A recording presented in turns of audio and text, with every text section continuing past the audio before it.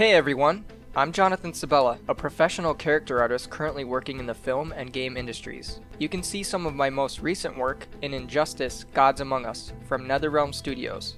In this course, we're going to study and recreate the 19th century sculpture titled Despair by Jean-Joseph Perraud.